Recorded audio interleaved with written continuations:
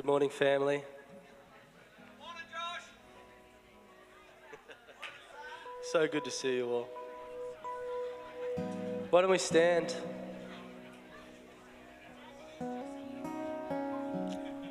The Holy Spirit is here, and He comes to lead us to Jesus, to honor Him for all that He has done. Why don't we stand for the reading of the Word today? Yeah, Romans 6. What shall we say then? Are we to continue in sin since so that grace may increase? Far from it. How shall we who died to sin still live in it? Or do you not know that all of us who have been baptized into Christ Jesus have been baptized into His death? Therefore, we have been buried with Him through baptism into death, so that just as Christ was raised from the dead through the glory of the Father, we too may walk in newness of life. For if we have been united with Him in the likeness of His death, certainly we shall also be in the likeness of His resurrection. Knowing this, that our old self was crucified with Him, in order that our body of sin might be done away with, so that we would no longer be slaves to sin. For the one who has died is freed from sin. Now, if we have died with Christ, we believe that we shall also live with Him, knowing that Christ, having been raised from the dead, is to never die again. Death no longer is master over Him. For the death He died to sin, once for all time. But the life that He lives to God. So you too, consider yourselves to be dead to sin, but alive to God in Christ Jesus. Hallelujah. Therefore, sin is not to reign in your mortal body, so that you obey its lusts. And do not go on presenting the parts of your body to sin as instruments of unrighteousness, but present yourselves to God as those who are alive from the dead, and your bodies parts as instruments of righteousness for God. For sin shall not be master over you, for you are not under the law but under grace. What then? Are we to sin because we are not under the law but under grace? Far from it. Do you not know that the one whom you present yourselves as slaves for obedience, you are slaves of the same one whom you obey, either sin resulting in death, or of obedience resulting in righteousness? But thanks be to God that though we were slaves of sin, you became obedient from the heart to that form of teaching that you were entrusted. Lord, I pray we would be obedient from the heart. And after being freed from sin, you became slaves to righteousness. I'm speaking in human terms because of the weakness of your flesh. For just as you presented the parts of your body as slaves to impurity and lawlessness, resulting in further lawlessness, so now present your body's parts as slaves to righteousness, resulting in sanctification. For when you were slaves, For when you were slaves of sin, you were free in relation to righteousness. Therefore, what benefit were you then deriving from the things of which you are now ashamed? For the outcome of those things is death. But now, having been freed from sin and enslaved to God, you derive your benefit, resulting in satisfaction, in sanctification, and the outcome, eternal life. For the wages of sin is death, but the gracious gift of God is eternal life in Christ Jesus our Lord.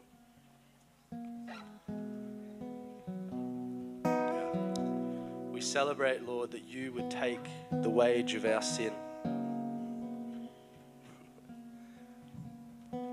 We are set free from all that you are, from all that you've done, by all that you are.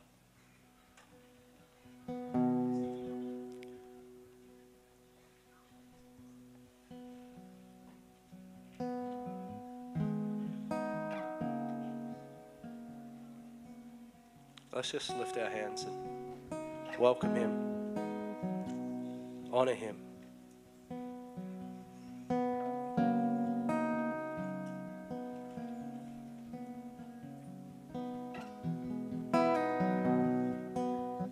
worthy, Jesus.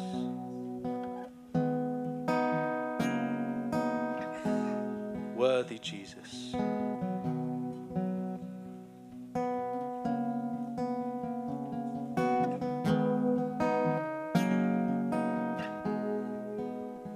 You refresh our hearts as we come and lay ours before you. Be praised, Jesus. Be praised, Jesus.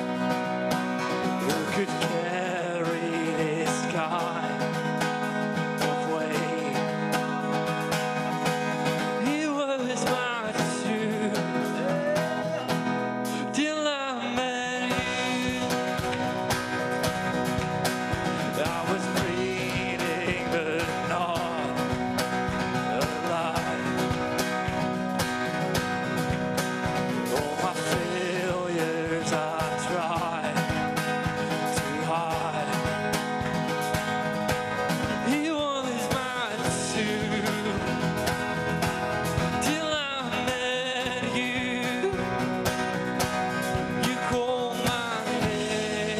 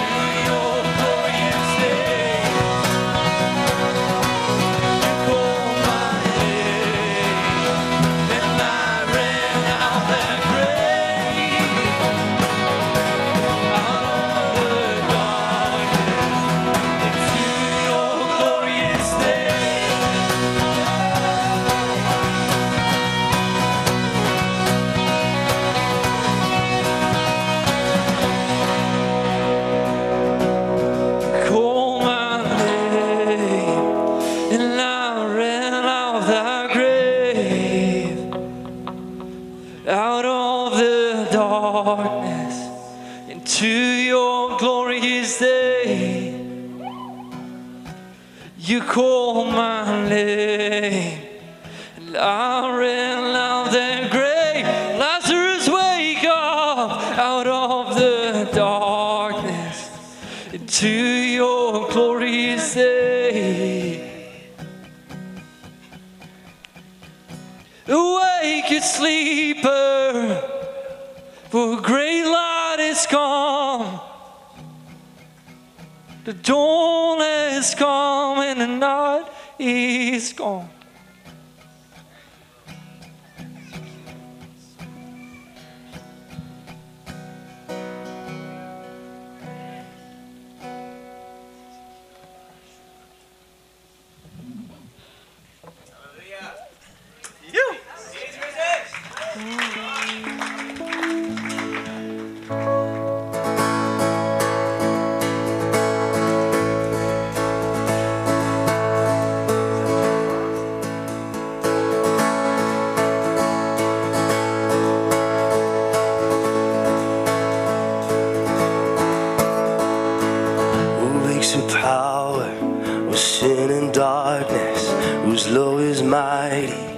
So much stronger, the King of glory, the King above all kings,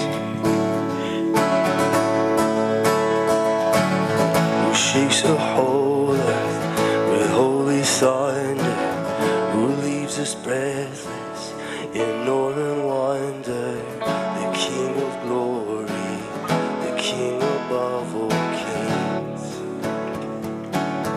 This is amazing grace. This is unfailing love, that you would take my place, that you would bear my cross. You would lay down your life, that I would be set free. Jesus, I sing for all that you've done for me.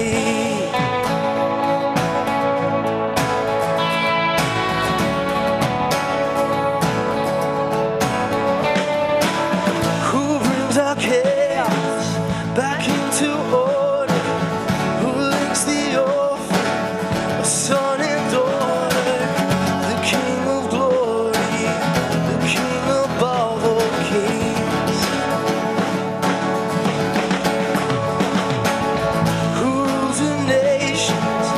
Truth and justice shines like the sun in all of his brilliance.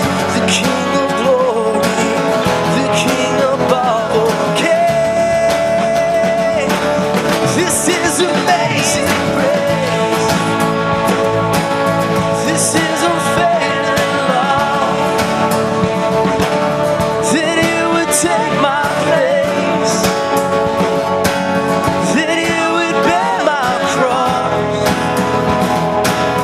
You lay down your life, that I would be set free. Oh, Jesus, I sing for all that you've done. Oh, I lift my voice.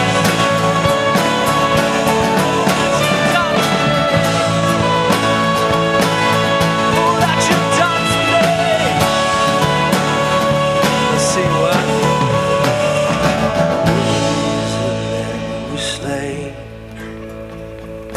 Worthy is the King who conquered the grave, and worthy is the Lamb who was slain. And worthy is the King who conquered the grave, and worthy is the Lamb who was slain. And worthy is the King who conquered the grave, and worthy is the Lamb who was slain. And worthy is the King who conquered the grave, and worthy is the Lamb who was slain. And worthy is the King who conquered the grave, and worthy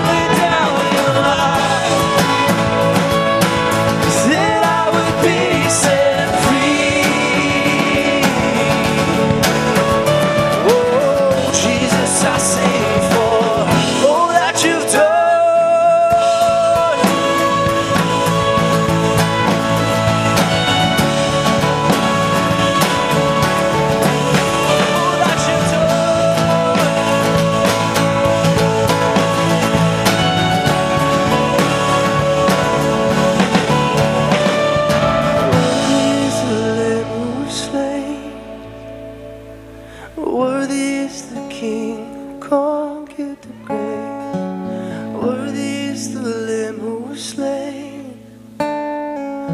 Worthy is the King. Worthy is the Lamb who was slain, Jesus. Worthy is the King who conquered the grave. Worthy is the Lamb who was slain. And worthy is the King who conquers.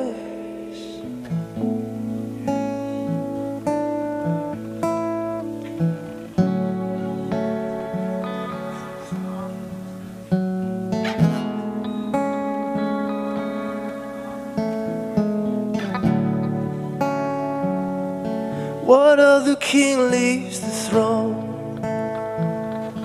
What other king leaves his throne? What other king leaves his glory? What other king leaves his glory to die?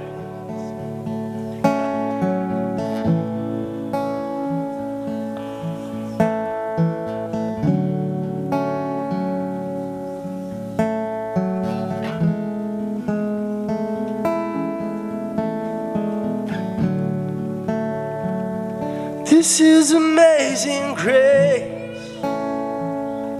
This is unfailing love. That you would take my place, that you would bear my cross, you would lay down your life, that I would be set free. Jesus, I'll sing for all that you've done for me.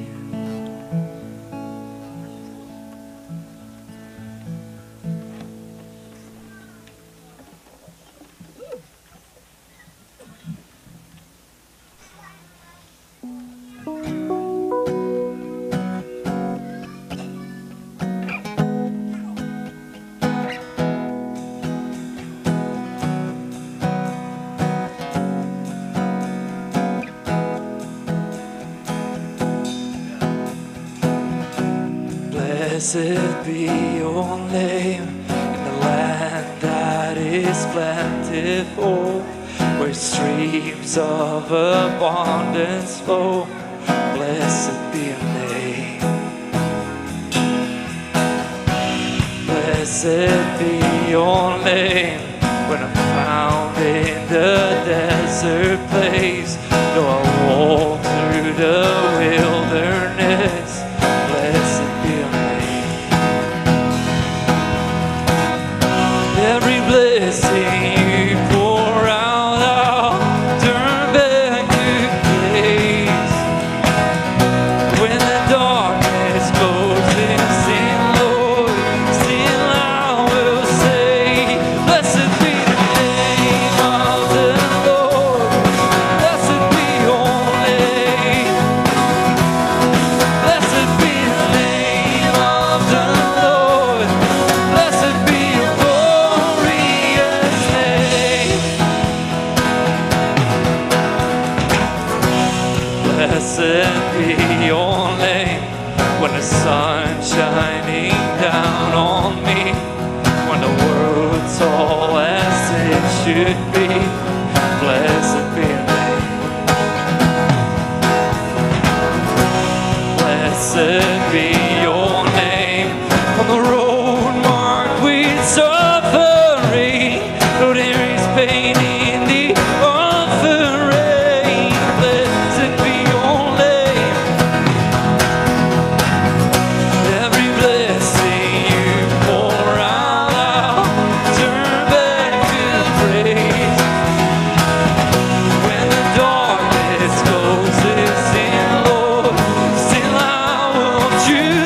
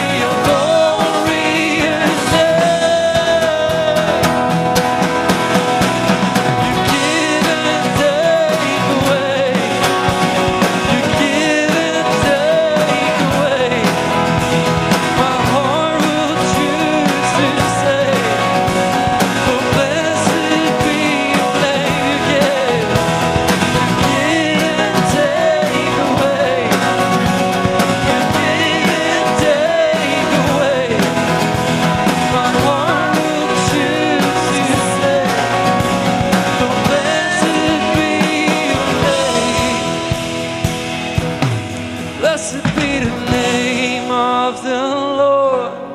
Blessed be your name. Blessed be the name of the Lord. Blessed be your glorious name.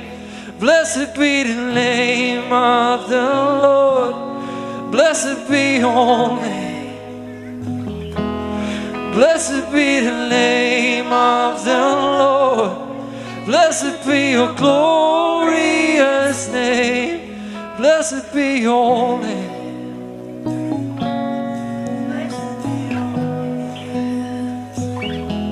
Blessed be your name.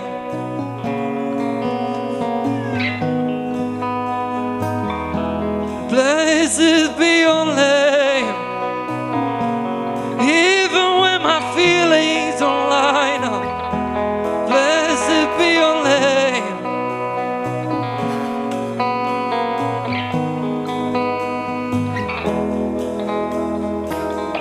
If you could bless his name on the way to the cross, then I can bless his name all the days of my life. If you could bless his name on the way to the cross, then I will bless your name all the days of my life. Even if my feelings don't like it,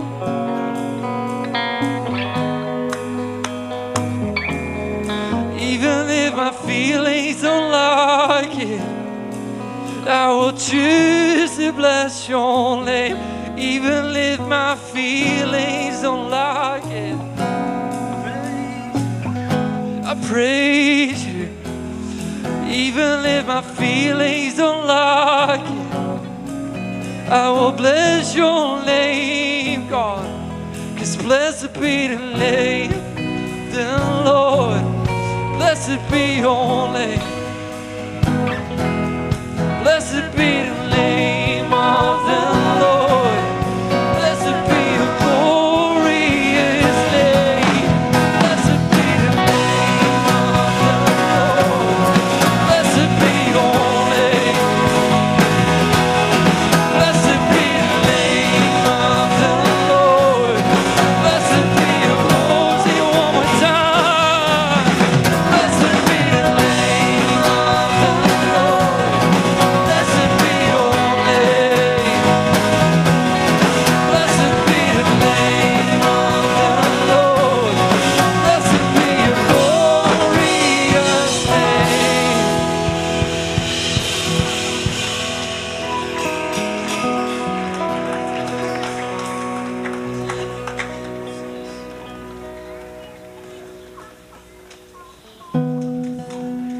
Yeah, I feel like there's something really on that. Like, it's so easy to praise Jesus when things are good. Yeah. How do we respond when things are hard? When he takes away?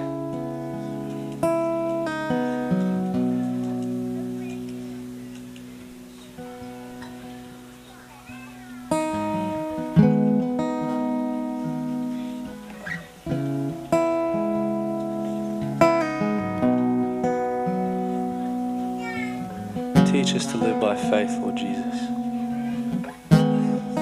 in every way, to follow your every way.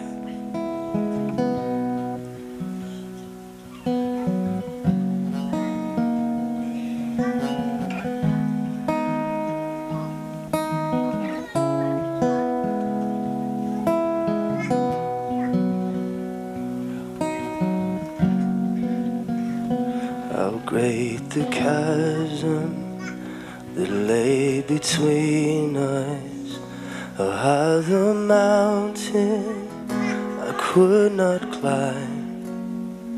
In desperation I turned to heaven and spoke your name into the night. Then through the darkness your love and kindness tore through the shadows of my soul. The work is finished, the end is written. Jesus Christ, my living hope. Amen. Let's sing that again.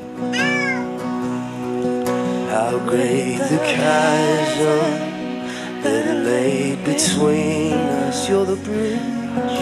The mountain I could not climb. In desperation, I turned to heaven and spoke your name into the night.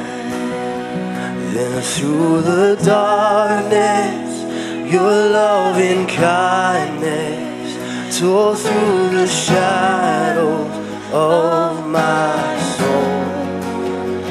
The work is finished, the end is written.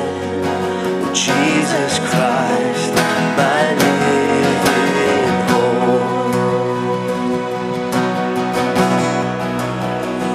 Who could imagine so great a mercy? What heart could fathom such boundless grace? The God of ages sent down from glory to wear my sin and bear my shame. The cross has spoken, I am forgiven.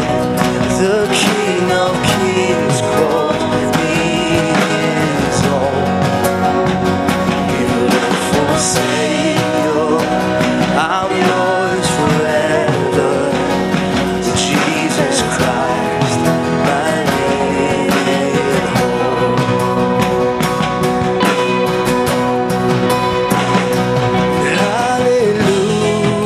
Hallelujah, praise the one who set me free. Hallelujah, death has lost its grip on me. You have broken every chain. There's salvation in your name, Jesus Christ, my living hope. Hallelujah, hallelujah, my living hope. Jesus is alive.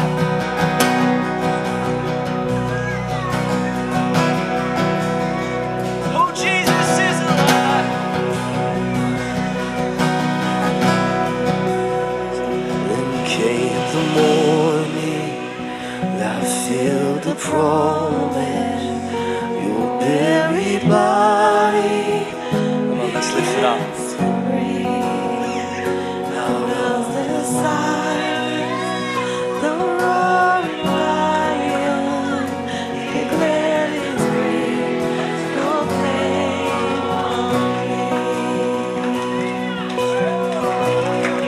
We're going to sing it again.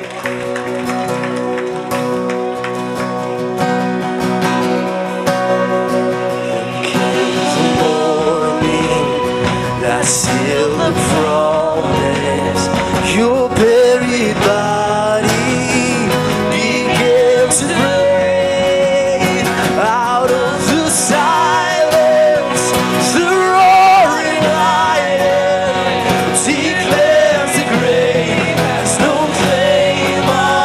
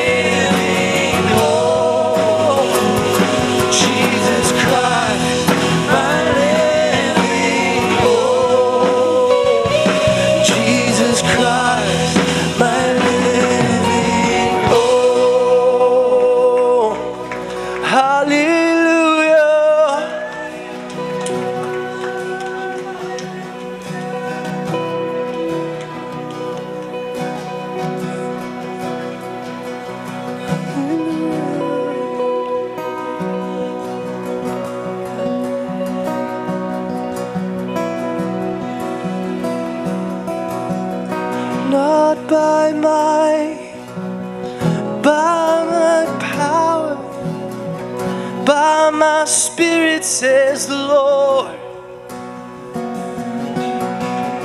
Not by might, not by power, by my spirit, says the Lord. Not by might, not by power, by my spirit, says the Lord. Not by might, not by power, by my spirit, says the Lord. Oh, the gift is free. Not by might, not by power, by my spirit, says the Lord. Not by might, not by power. Oh, he declares it. It's by his spirit. Not by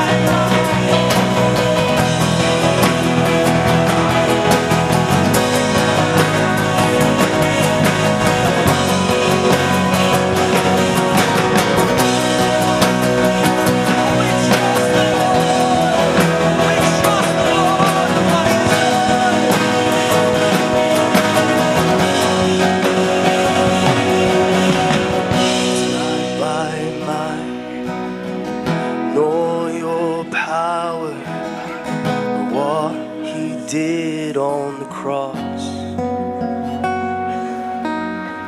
Not your might, not your power, by the Spirit, says the Lord. He rose out of the grave, not by might, not by power, by my spirit, says the Lord.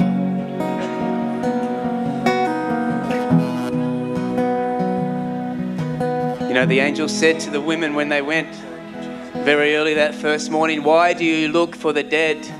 Sorry, why do you look for the living among the dead? He is not here, for he has risen. He is risen, guys. We're going to continue to worship, but this is a living hope that we have, that we just sung about. Our hope is not a dead hope. Some of you might have come here this morning with your hope a little bit dead, a little bit still in the tomb, a little bit still in the grave, but he is our living hope. And not only our living hope, but the words say, my living hope. Everyone say that. My living hope. Jesus is my living hope.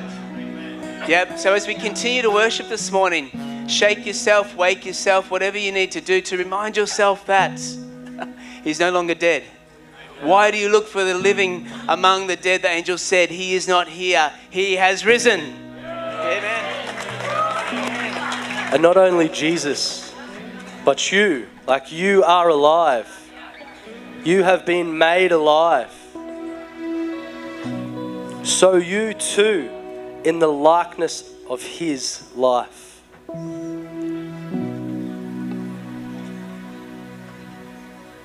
Come awake. Come awake.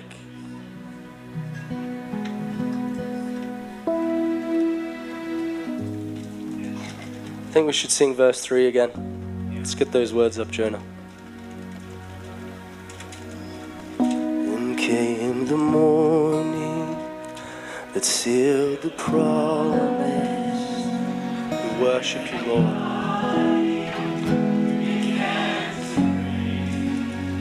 Out of the silence,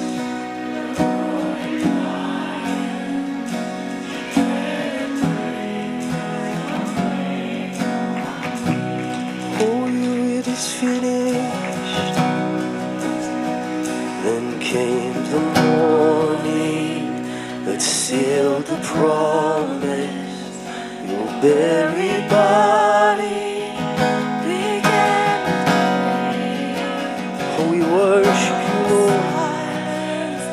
The roaring lion declared The grave has no claim.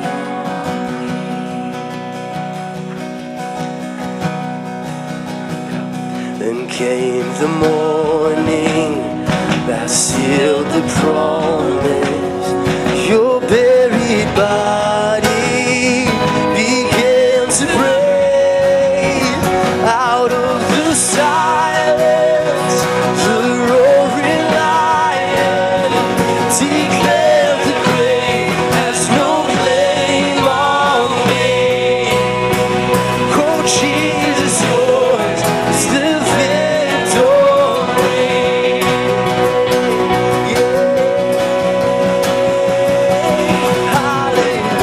Hallelujah.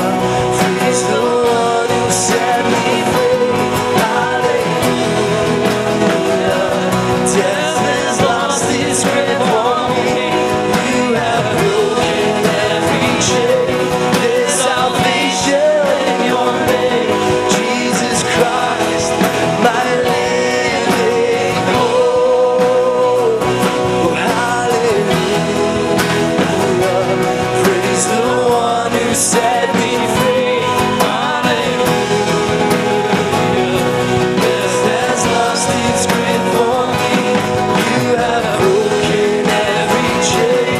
There's salvation in your name. Jesus Christ, my living hope. Jesus Christ, my living hope. Oh God, you are my living hope. Hallelujah.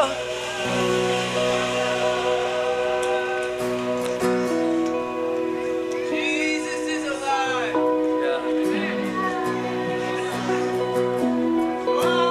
Jesus is alive. Jesus is alive. Jesus is alive.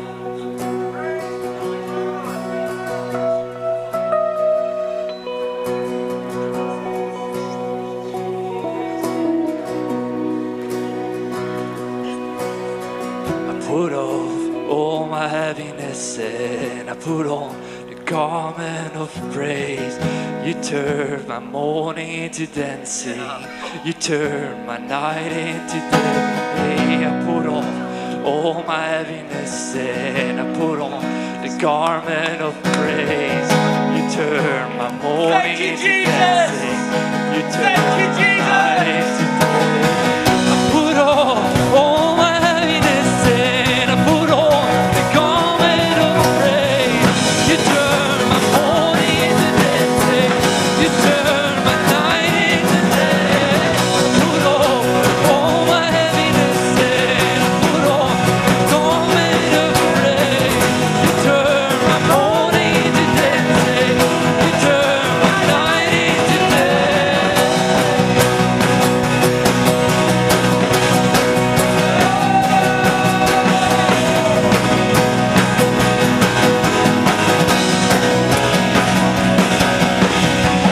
Gonna love on fire. Gonna love on fire. Gonna love that won't burn out. I've got a love on fire. I've got a love on fire. The kind of love that won't back down. Got a love on fire. I got a love on fire, the kind of love that won't burn out.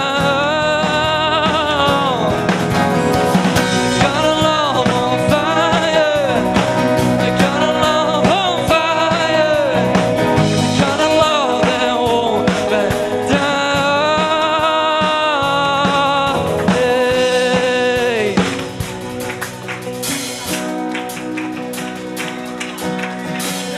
Got a love on fire. Got a love on fire. The kind of love that won't burn out. I got a love on fire. I got a love on fire. The kind of love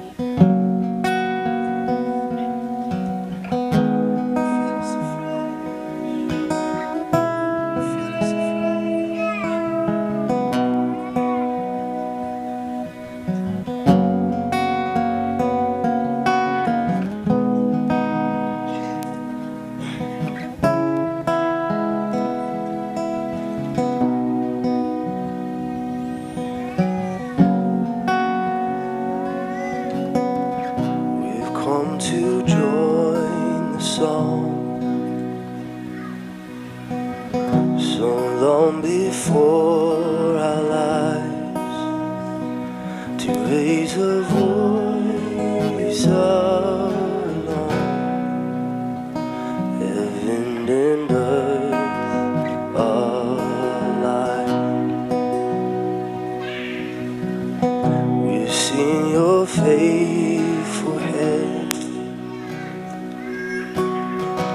your mercy without end, a king who bled and died, a God who sacrificed.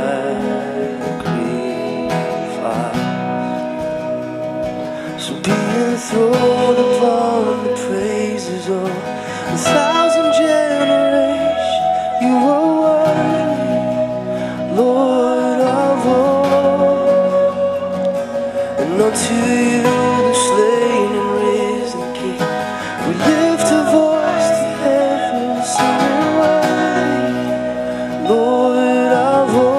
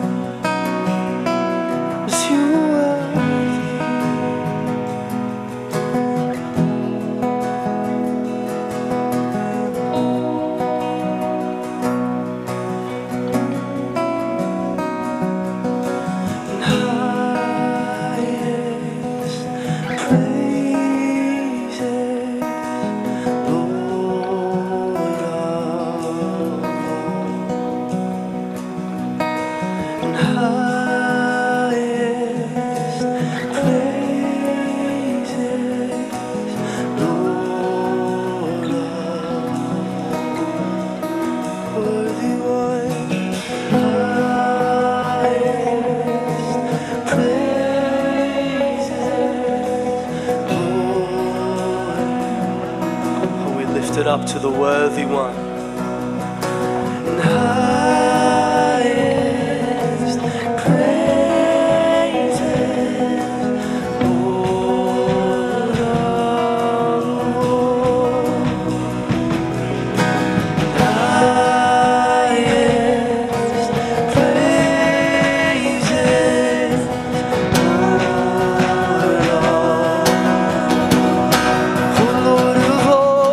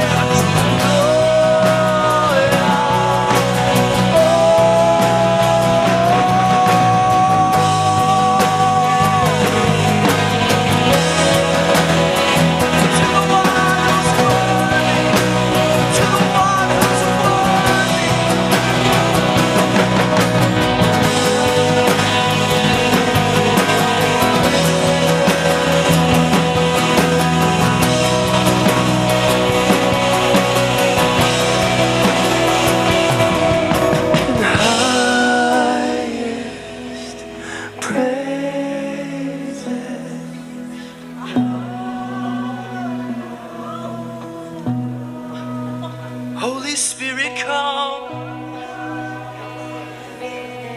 Praise it.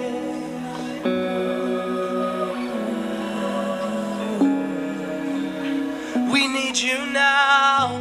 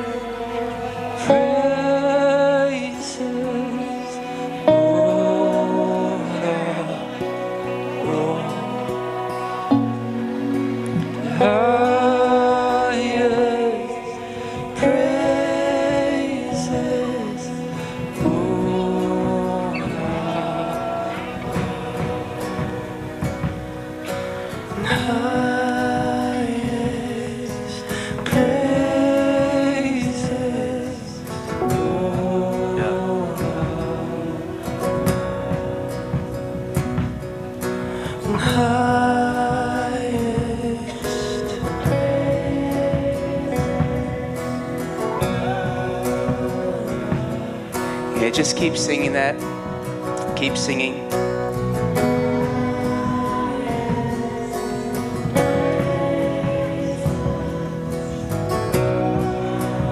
And let me remind you of Paul's words to the Philippians. Have this mind among yourselves, which is yours in Christ Jesus, who, though he was in the form of God, did not count equality with God a thing to be grasped, but emptied himself by taking the form of a servant, being born in the likeness of men, and being found in human form, he humbled himself by becoming obedient to the point of death, even death on a cross.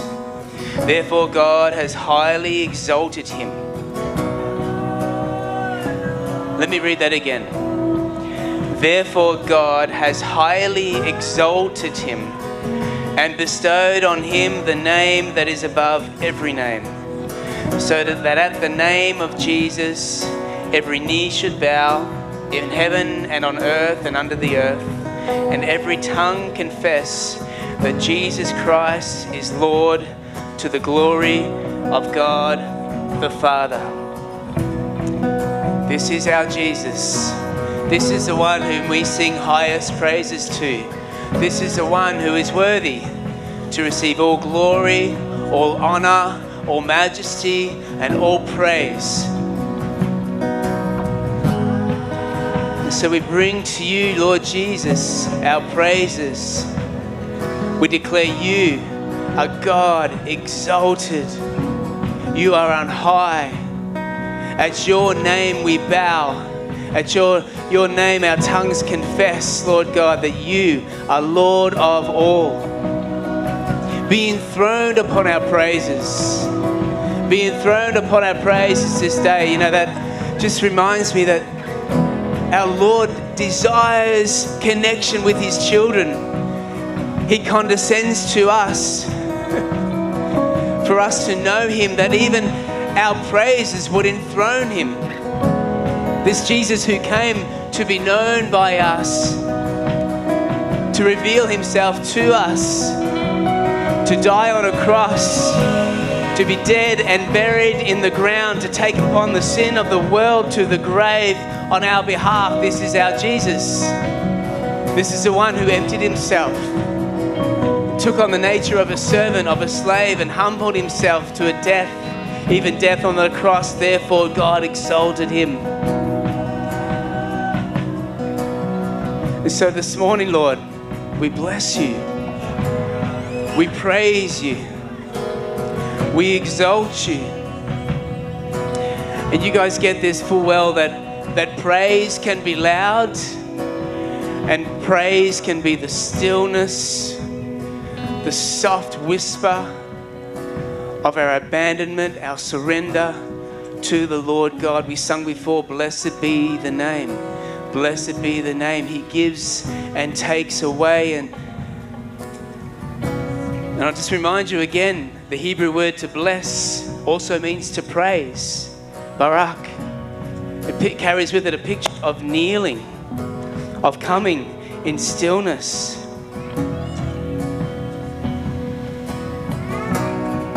So just for a few moments more, just continue to give him his highest praise. Just keep it on the low down.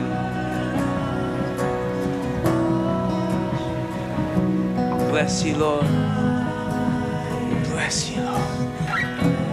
Bring your highest praises.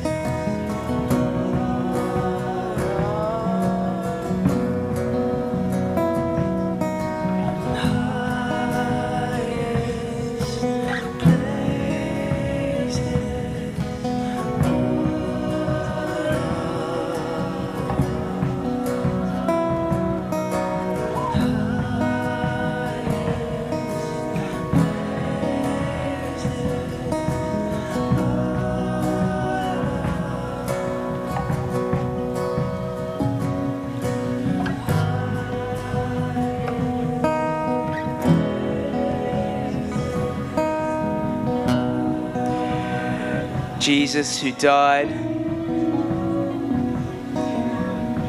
Jesus who now lives again forever. Give us a fresh revelation this morning of not only the cost, the price that you paid, but the life that you have made for us through the empty tomb. Give us a fresh revelation this morning, we pray, of this resurrection lifestyle that you call us to. That you have made us alive together with you. Lord, I just pray for every one of my brothers and sisters in the house here this morning, anyone watching on live stream, who are still in the pit of despair, who are still in the unfinished work, who are still in the unresolved issues, who are still in the hopelessness and the darkness of the death and of the grave, who are still in the silence of the Saturday, Lord God. I just pray, Father, for anyone here this morning, Lord God, we bring to you the unresolved issues of our lives. We bring to you, Lord God, the circumstances that have not yet made way with this resurrection lifestyle that you call us up into, Lord Jesus, and we ask for a fresh revelation. Speak to us, Lord, by your word, by your spirit this morning. Come and speak to the deepest part of our lives, Lord, and bring transformation, we pray. Bring new life this morning, just as new life burst forth from that tomb on that first resurrection Sunday. Amen. Hallelujah.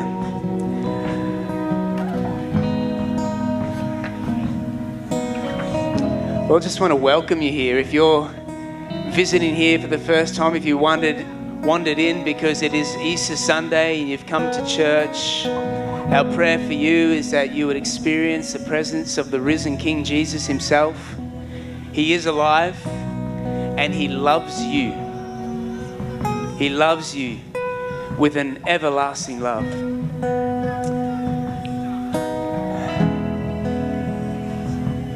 We've got the kids in today, and so this is going to be good. There's some activity books. If your child would like some activity books out there on the table in the foyer, there's some pencils as well that they can engage in as I preach the word in a little while.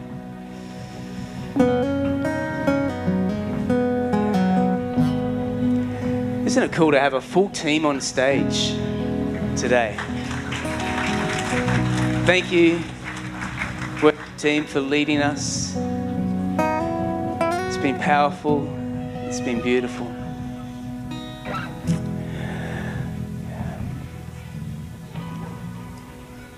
All right. Well, before I do bring the word, we've got a video for you to have a look at this morning.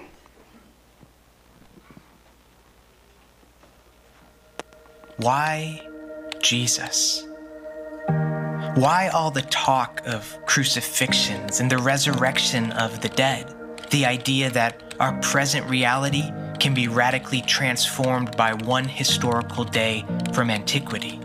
Why does this one event persist to shake nations, stands against kingdoms, relentlessly remaining there in every test in time? Why does the life of one rabbi bring hope to the billions and peace beyond understanding, peace even in facing death? His axioms transcend culture, moving between and among every generation, offering new grace with each day to the poor and to the rich, to the young and to the old, each who calls his name. This is not just a page between the chapters of history, neither myth, metaphor, nor a line of spectacular exaggeration.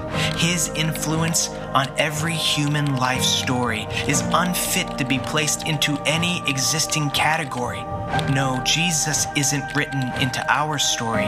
Rather, our story is written into his.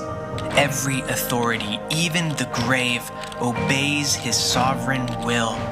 This is why we exalt the mighty name of Jesus over and over and over again. His victory has given us life. His mercies stand at the center of our faith. He alone holds the pen of history. He is the one true God, and at that, a God who died for us. Why rejoice? Why is this our anthem? The answer for why Jesus comes down to this. Jesus is at the center. His victory over the grave is written into every line. Between old and new, between death and life, there stands one historical reality, the resurrection of Jesus.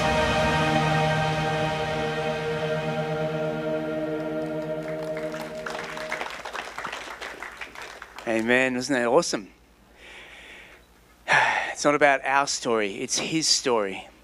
It's his story. That's why we come, that's why we worship, that's why we celebrate. But wonder upon wonders, this God who crafts his story into history invites us to be part of his story. There's no part of our lives that remain untouched from his story. Even to that, be enthroned on our praises, that line and that psalm that says he's enthroned on the praises of Israel, that he condescends to actually be enthroned upon the praises of his people. Just such is his love. He always seeks connection with you. He's always seeking connection with you. We see that through the life of Jesus. We see that in the Last Supper as he washes his disciples' feet, as he agonizes in the garden. And on Thursday night, we had a beautiful time of contemplation and worship and silence as we really spent time entering into with Jesus the agony and the fact that he suffered. We so often as believers want to fast forward to the resurrection, to the victory, and forget that Jesus had to go through this huge suffering, and he did that for us. He did that for us. He's always seeking connection. And then again, I'm just reminded again of the resurrection narratives in the Gospels. And go and read them if you haven't read them already yet this Easter, but go and read the 4 different resurrection narratives and notice the similarities, notice the contrasts. And I just love the place where the angels have appeared to the women and they've told them that, that Jesus has risen, and go and tell the disciples, and they're leaving the tomb. And it's almost like Jesus can't help himself and, just appears before them. And this is Jesus. He's always seeking connection. He's always seeking relationship, engagement with our hearts, from his heart to our heart because he loves. Because he loves. And so please don't miss the love of the Father through Jesus Christ this Easter. I know you won't. I just want to share some thoughts. This is Resurrection Sunday, Easter Sunday, the day in our calendar when we particularly remember that Jesus has risen from the dead. It happened as an event, a historical reality. Go ahead and throw that up for us, please, Jonah. And going well, we'll have you out of here a little bit earlier this morning because I know that there's families and there's kids in the room. So we'll see how we travel today. I want to talk about some resurrection realities. And just to remind you, these words from Nicky Gumbel: the resurrection of Jesus is rooted in history, grounded in scripture, and confirmed in experience. It's not some wishy thing. It's not some fairy tale. It's rooted in history. It is an event that actually happened. And how do we know that it happened? Well, we won't go fully into it, but the absent tomb, the tomb is empty. In 2,000 years, no one has been able to provide a body or bones or remains of Jesus. In fact, all who have tried to disprove the resurrection have turned around and come back and gone, you know what, I cannot escape the evidence that there is no body, that Jesus has risen from the dead. It's grounded in Scripture. And we hear in Scripture of the appearances of Jesus. All four Gospels tell us that Jesus, the risen Jesus, appeared to his disciples over a period of 40 days. And Paul tells us in 1 Corinthians 15 that at one time he appeared to more than 500 people at once. And Paul's basically saying to the Corinthians of the day, he says some of them are still alive. And so if you've got any questions about it, to the Corinthian Christians, go and ask them. Because they've seen the risen Jesus. It's grounded in Scripture. It's confirmed in experience. And we see the transformation in the lives of the disciples especially, who went from these cowardly, men who ran away in the garden when the tests became too much. Peter, who denied Jesus 3 times. They went from hiding in the upper room after Jesus had been crucified out of fear. They went from those sorts of guys within 50 days to be fully transformed, the Holy Spirit living in them and proclaiming the truth of Jesus' resurrection, the day of Pentecost, to thousands of people, people who'd come to Jerusalem for that festival, preaching that Jesus was crucified, he was dead, he was buried, and 3 days later he rose to life. Go ahead, go and re-look at the messages, the sermons of the apostles in the book of Acts, and it all centers around the resurrection of Jesus. And as Paul says, again in 1 Corinthians 15, if there's no resurrection, then we are to be pitied more than anyone else. All right? It's not just that we follow Jesus and it's a good life. No, if there's no resurrection, if Jesus hasn't been raised, and if we're not going to be raised, then guess what? We should be pitied. We're actually a bunch of sad sacks. But we're not, because he is risen. Amen? Yeah.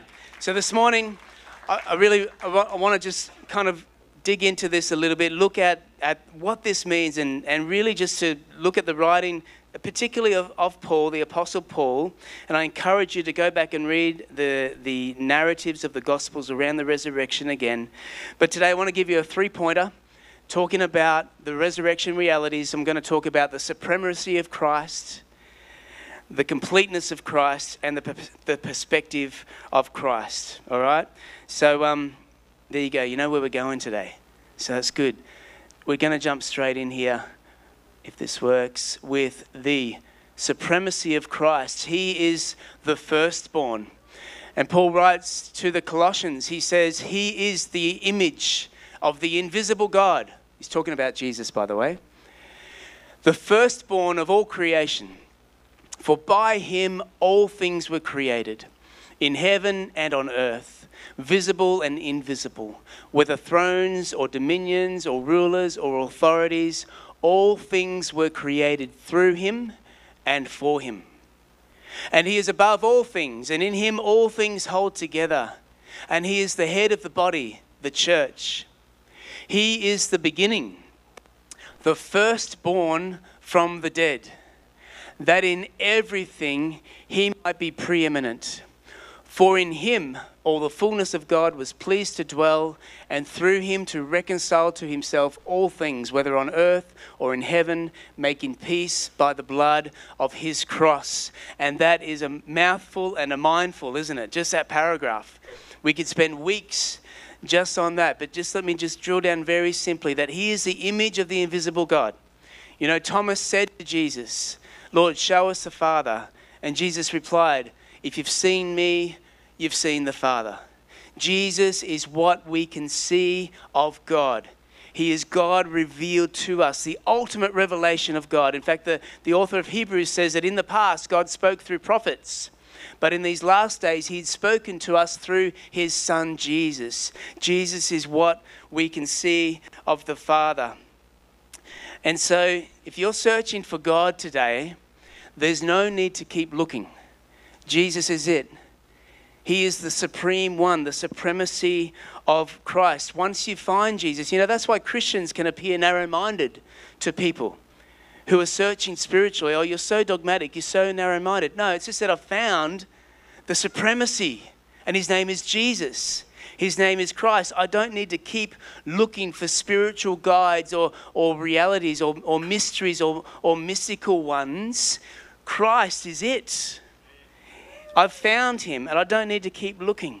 He is sovereign. He is the name above every other name, as I read before from Philippians. And look at this down here. He is reconciling to himself all things, making peace by the blood of his cross. You know, again, I'll tell you, the cross was not an error, a misstep, or a loss. It wasn't that the cross was when Jesus was defeated and the resurrection was when he had the victory. No, the cross itself was a victory.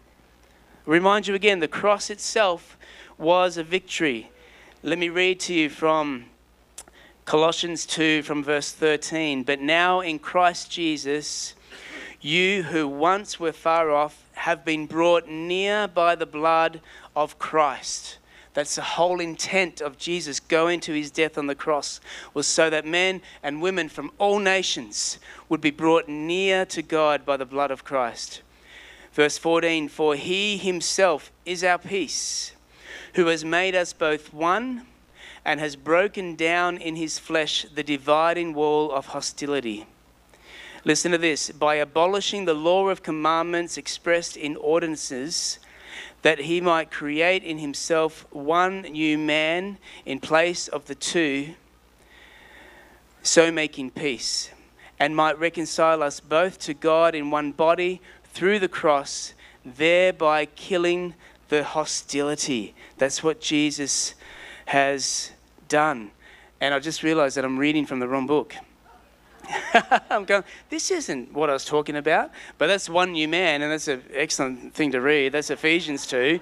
Let me read to you from Colossians 2 right now, which is where I thought I'd open it up. Alrighty, you're awake. That's good. Here we go. The cross. And you who were dead in your trespasses and the uncircumcision of your flesh, God made alive together with him, having forgiven us of our trespasses by cancelling the record of debt that stood against us with its legal demands. Listen to this. This he set aside, nailing it to the cross. He disarmed the rulers and authorities and put them to open shame by triumphing over them in him. Yep, it's through the cross that Jesus triumphs the rulers and the authorities. Sometimes we look at the death of Jesus and we go, well, that's when Satan had his way. No, that's when the Lord God had his way. By the offering a sinless sacrifice, the spotless Lamb of God offered for the whole world so that we might be brought near to God. And that puts the rulers and the authorities, the principalities and the powers to shame. The cross puts them to shame. It's not a loss. It's not a defeat. And so this is the supremacy of Christ. He won at the cross and he won again at the empty tomb. It's like a double whammy, double barrel shotgun. Boom, boom. Take that, devil. You're gone. You're done. Yep. Sin is dealt with at the cross, and eternal life is brought to us through the empty tomb. And he is the firstborn. It means that there are others. You know, a firstborn in a family means that there are siblings that follow. Yeah. So his resurrection points to your resurrection. Yep. Okay, let's motor on here. Here, the supremacy of Christ is the completeness of Christ. He is not only the firstborn, but he's the first fruits. And let's have a look at this passage in 1 Corinthians 15, where Paul writes, but in fact Christ has been raised from the dead, the first fruits of those who have fallen asleep. For as by a man came death, by a man has come also the resurrection of the dead. For as in Adam all die, so also in Christ shall all be made alive, but each in his own order. Christ the first fruits, then at his coming those who belong to Christ. Again, another mouthful and a mindful, but Paul here is contrasting the first man, Adam, with the second Adam, who is Jesus Christ. And he says that death came to us through a man, through Adam, as he sinned in the Garden of Eden. Death came to the human condition. Yep. So we're in it. As soon as we enter this world, guess what? We're born into a sinful world, a sinful condition in which we need a second Adam. We need a savior. And that's why Jesus came. For as a man came by death, by a man has also come the resurrection of the dead. For as in Adam all die, so also in Christ shall all be made alive. First the physical, then the spiritual. The separation brought by Adam is annulled. It's ended. It's dealt with through Christ. It is completed. It is the completion of Christ. And a few weeks ago, you guys remember Rabbi Jason Sobel came and preached an amazing word and connected a lot of what we know from the garden and from that experience of Adam with what Jesus. Let me remind you of some of what Jason said. And this is the second Adam, Jesus, annulling all that the first Adam sinned with. Adam ate from a tree. Jesus was nailed to a tree. Adam introduced the curse, and a picture of that curse was by thorns and by thistles. You shall work the land. Genesis 3 tells us. Jesus literally took the curse upon himself as a crown of thorns was placed on his head. Adam stretched out his hand to take the fruit in an act of rebellion and self-willed autonomy. Jesus stretched out his hands to receive the nails in an act of selfless sacrifice and obedience. Adam shirked his responsibilities and blamed others, whereas Jesus fully embraced his calling and responsibility as the Lamb of God given for us. Adam is the physical, Jesus is the spiritual reality, and his completeness points to our own. And even as we are born into this condition that Adam set up way back in the day dot, this sinful world, and we are all marked by that, none of us is innocent, but all have sinned and fallen short of the glory of God. Just as all of us have gone through that, all of us then must come under Christ. We must surrender. We must come and submit to the second Adam, to Jesus Christ and his death and resurrection for ourselves. That he died and he rose again on our behalf. This is the central message of the gospel story. And if you're hearing this and if you never made that faith step, today is a good day for that step. Today is a good day to say, yes, I see that. I know I'm sinful. I know that I've been walking in brokenness and I need a savior. I need someone to set this right on my behalf. I can't do it for myself. Religion can't do it. Works can't do it. We need a savior who steps in on our behalf, and Jesus has done that for you. If that's you today, you need to make that step. Come and we're not going to make you do that in a public, in a stressful way, but talk. If you've come with someone today, talk to them about it. Ask them to lead you in this step. Come and see me after the service. If you're on live stream, make a comment, reach out, say, I want this for myself. I want this reconciliation, this resurrection life for myself. I'm sick and tired of doing it my way. He is complete. His completeness points to our own. And as I shared on Thursday night from 1 Peter 3:18, for Christ also suffered once for sins. He did it once for all. He did it once for everybody. The righteous for the unrighteous, to bring you to God. He did it to bring you to God. And as we said last week and again on Thursday night, so often we read these words and we hear that and we go, aha, yes, I'm forgiven. My sins are forgiven. There's a transactional reality that takes place here. His righteousness for my unrighteousness. And we leave it at that. We pray the prayer and we go on living our merry lives. So yeah, I became a Christian.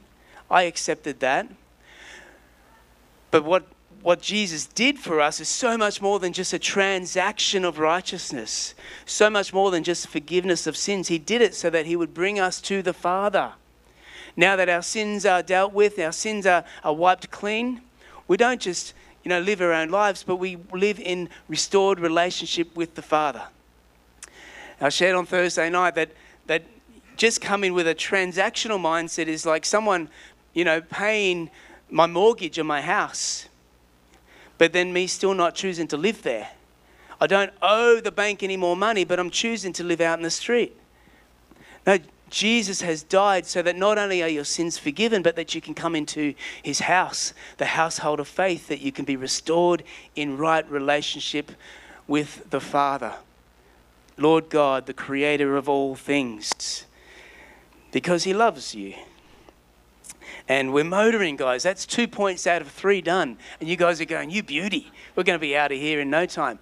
But I just want to hang out on this third point for a little while, if that's all right. We'll see how we go. Set you up, hey, Steve. The third thing here is the resurrection reality is that we are called into a perspective of Christ.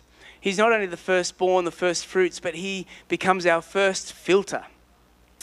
And these words here from N.T. Wright, New Testament theologian, just sit with this for a moment. He says, Jesus' resurrection is the beginning of God's new project, not to snatch people away from earth to heaven, but to colonize earth with the life of heaven. That, after all, is what the Lord's Prayer is about. That's why Jesus came preaching, the kingdom of God is here. He's proclaiming the kingdom of God because it's here and now. And the Lord's Prayer, thy will be done, your will be done on earth as it is in heaven. That heaven would become our first filter, our first reality. And what does a filter do? Well, a filter modifies our experience of something. We have an air filter to improve the quality of our air. We have a water filter to improve and to clean up the water that we drink, right?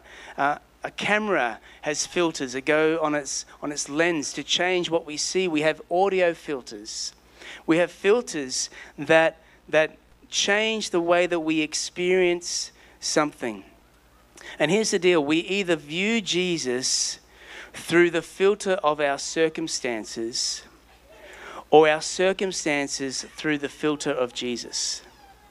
So often, our view and our understanding of Jesus comes through our circumstances, comes through the lens of what we feel. We can be prone to viewing Jesus through the filter of our circumstances.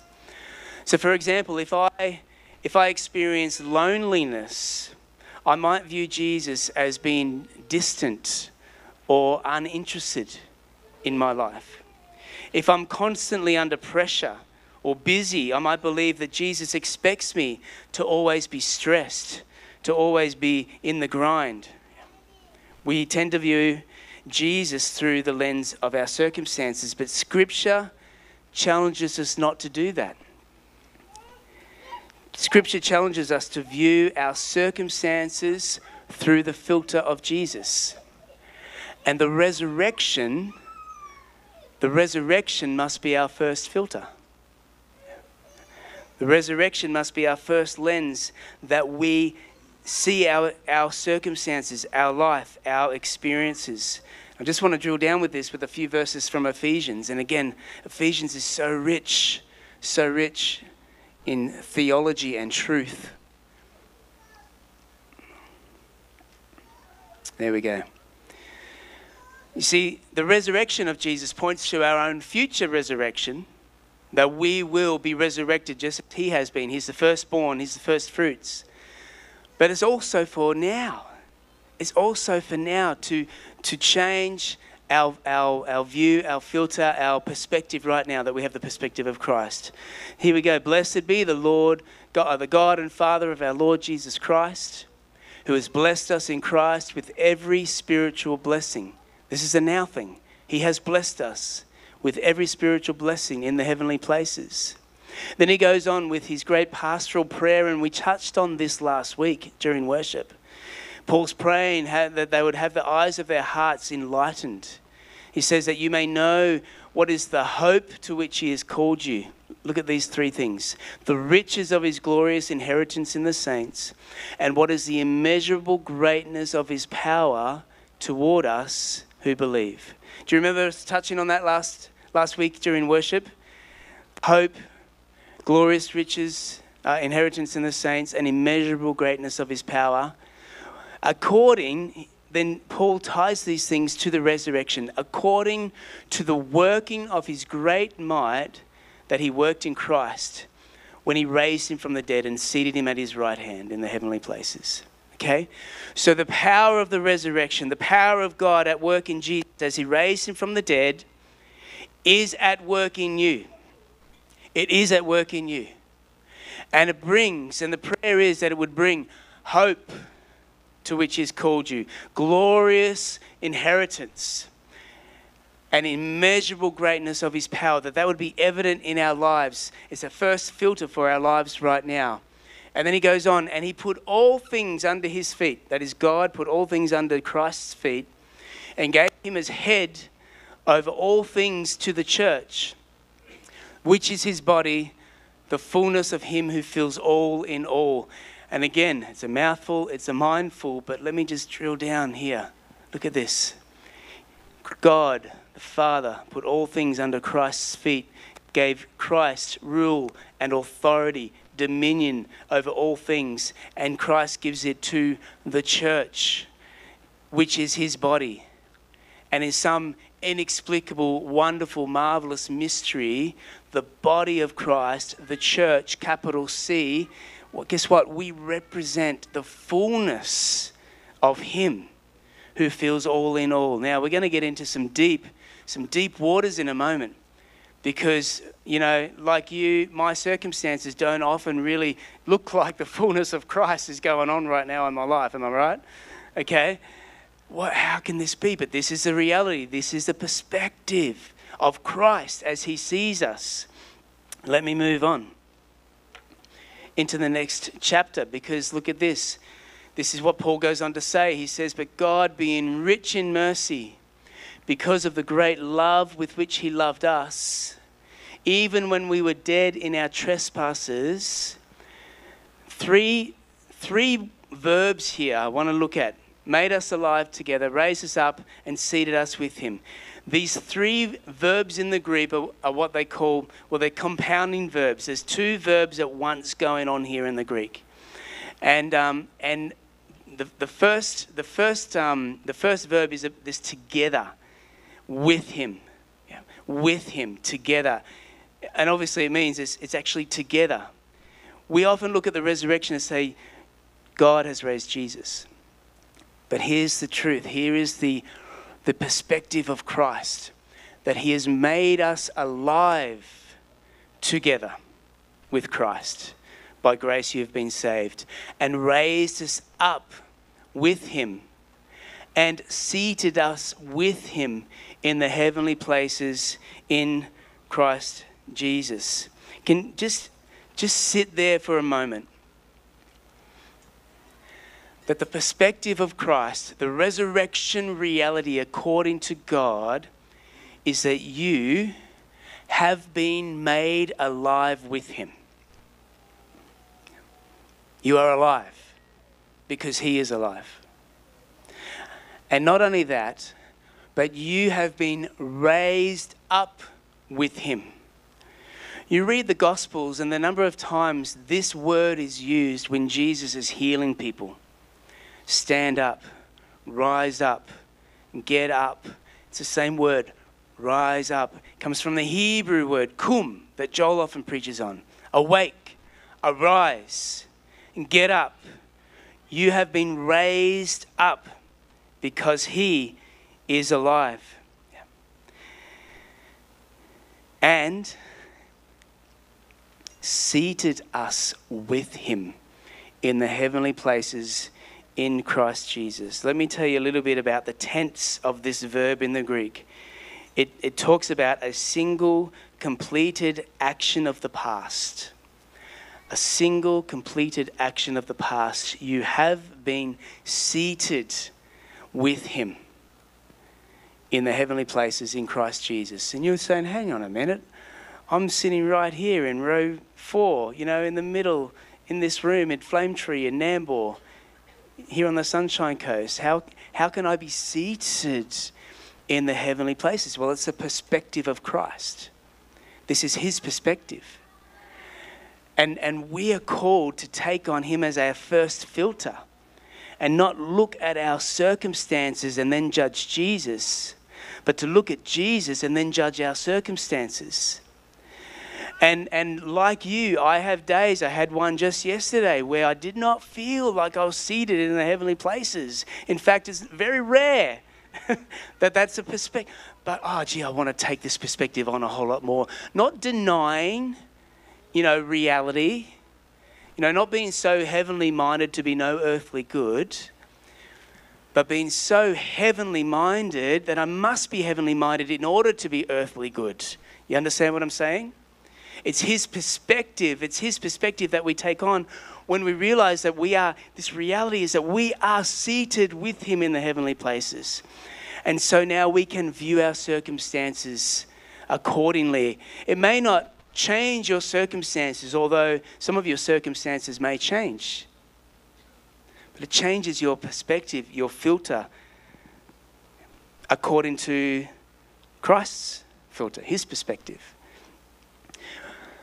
And Paul, should we become, quite puffed up or quite, encouraged or confident about this? I'm seated in the heavenly places, by the way. Paul's very careful to say more than once, it is by grace you have been saved. And he goes on, for by grace you have been saved through faith. And this is not of your own doing, it's the gift of God. Not as a result of works, so that no one may boast. For we are his workmanship, created in Christ Jesus for good works, which God prepared for beforehand, that we should walk in them. And I want to just kind of land in here on this final verse, verse 10, that we are his workmanship. Some of your translations will say handiwork or masterpiece. We are his masterpiece. We are his handiwork. We are his workmanship. The Greek here is poema, from which we get the words poem and poetry. Just think about that.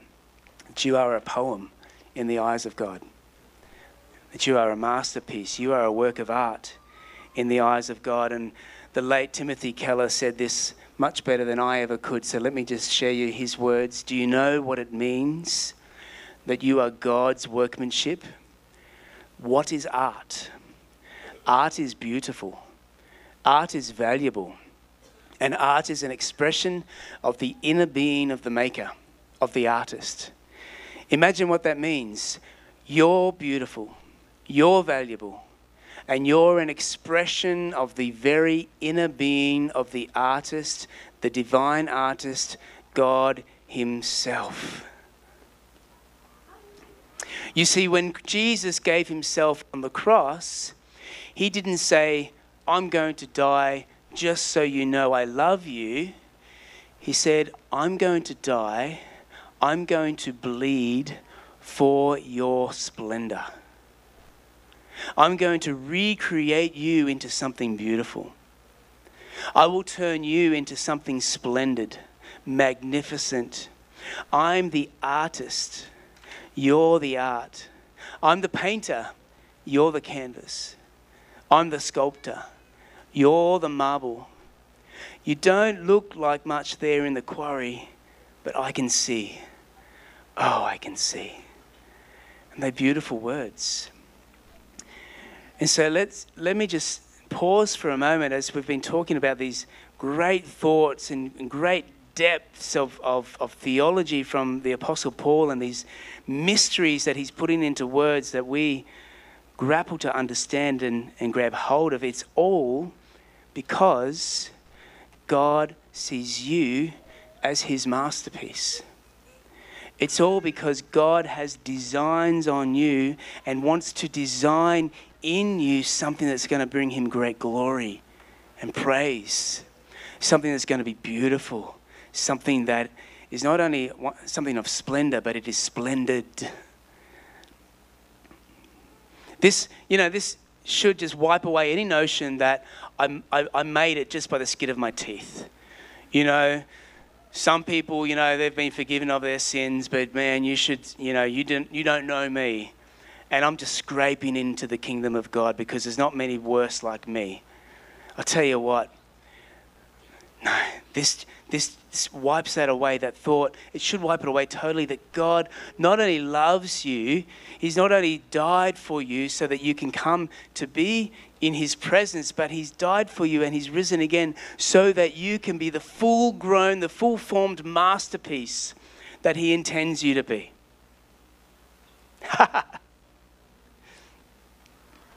Just let that truth sink for a moment. Get some freedom in that. And again, we don't jump straight to like, oh, I must be something really special then. Yeah, you are special, but it's by grace you've been saved. This is a gift from God. Don't get the cart before the horse. It's only through Jesus, but it's because he loves us so much. Charles Spurgeon likened this word workmanship to an artist with a palette of colours, and on a palette, the colours, artists will tell you they can look quite messy, and how can something beautiful come out of those colours? But in the hands of the painter, as he applies it to the canvas, a work of art is brought about. J.B. Phillips summarizes it like this. He says, each of our lives is the canvas on which the master is producing a work of art that will fill the everlasting ages with his praise. These are the works that he has for us. We are created to do good works. We're not saved by the works. We're saved by faith through grace, but we're saved in order to do good works. And God, as the artist, as the craftsman, as the designer, the engineer, he knows us better than we know ourselves. We can trust him not to put square pegs in round holes. Relax and trust his plans. These works are not for us, but for his kingdom. Again, straight after the resurrection narratives, in all four Gospels, we move quickly to Jesus commissioning his disciples. I've done all this, I've died on the cross, I've risen again, spent some time with them, and now he says to the disciples, post-resurrection in all four Gospels, now go and do what I've done in you.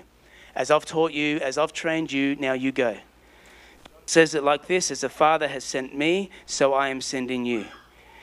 And we're all familiar with Matthew 28, the Great Commission, which my paraphrase will be, in your going, as you're going, make disciples. Make disciples. Teach them what I've taught you. Baptize them. Teach them to obey everything that I've taught you. What I've done in you, in other words, these good works or these masterpieces that God is creating in you, what I've done in you, reproduce your faith in others. See that it's carried on. That's part of the beauty of his handiwork. So, resurrection realities. The supremacy of Christ, the completeness of Christ, the perspective of Christ brings us new life. Because he is alive, we are alive. Brings new identity. As Paul says, that if anyone is in Christ, the new creation has come, the old has gone, the new is here, and a new purpose. May you find new purpose this day. Trust the craftsman. Follow the risen Jesus. Reproduce faith in those around you and walk in resurrection realities daily. Let's pray. Father, we thank you that this is truth. No one can take away that Jesus came, he lived, he died, and he rose again. We thank you that this truth, his story, becomes our story by faith. And Father, would you teach us to walk in these realities, Lord God. Lord, teach us to recognize and receive the supremacy of Christ over all other voices in our life. Lord, may we know the completeness of Christ. Lord, those words that Jesus spoke from the cross, it is finished, it is complete, it is done.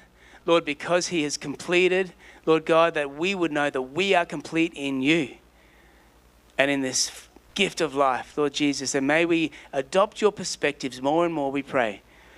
Lord, help us to live as we are made alive with you, as we are raised up with you, as we are seated with you in the heavenly places. Give us your perspective, Lord. May you be our first filter. Even among difficult, challenging circumstances, Lord, we surrender to you. Father, we thank you. We bless you. We praise you.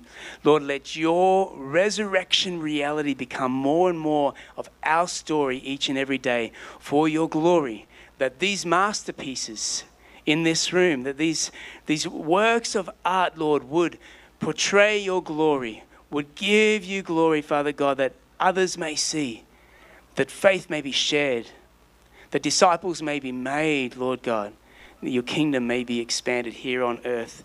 Until you come again, we pray these things in Jesus' precious name. Amen.